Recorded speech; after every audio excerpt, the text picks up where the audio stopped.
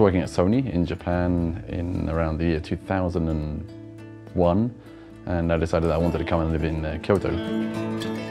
It's the first place I sort of came to in Japan many years ago, and I just fell in love with the place. It's a town very much for the sort of the artisan, I suppose. And having it out there every day, it just changes the way you think about, creativity and what you're making. I can find things that can inspire me like every day. I thought, well, if I'm going to come all the way down to Kyoto from Tokyo, I want to start my own company, so that's one of my childhood dreams, so I did it.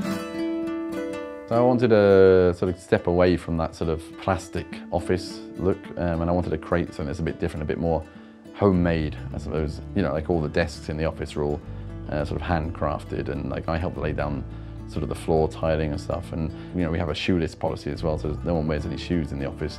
We've always had this kind of mix of the good things about sort of especially the Kyoto lifestyle, and the good things about the Western lifestyle as well, sort of combining the two. Getting a nice hybrid, sort of a comfortable kind of hybrid has been one of our goals.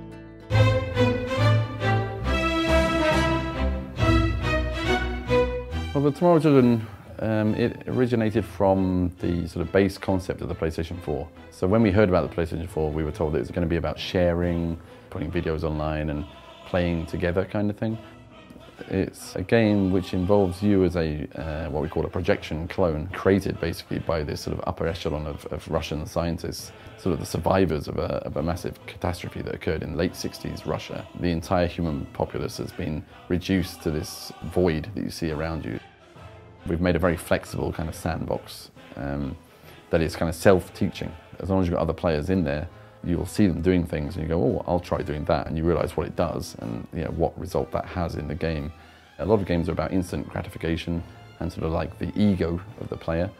And ego is very important in games because it's a fantasy, but I wanted to try and remove a bit of that and make it a little bit more about us rather than just me.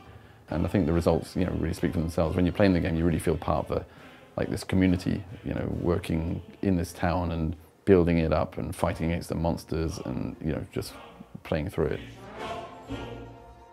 これまでソーシャルゲームというものがいろいろたくさん出てきたんですけど、ソーシャルとは言いつつも、みんな自分の目的のためにしかプレイしてなかったゲームが多かったと思うんですけど、今回この「トゥモローチルドレン」では本当にプレイヤー同士が一つの世界の中でつながって遊ぶという本当の意味でのソーシャルゲームになっているんじゃないかというところで、一言で表すとソーシャルアクションゲームと呼んでいます。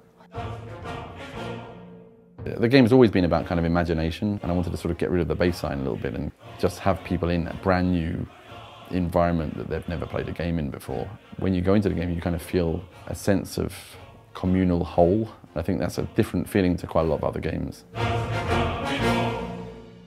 For the players.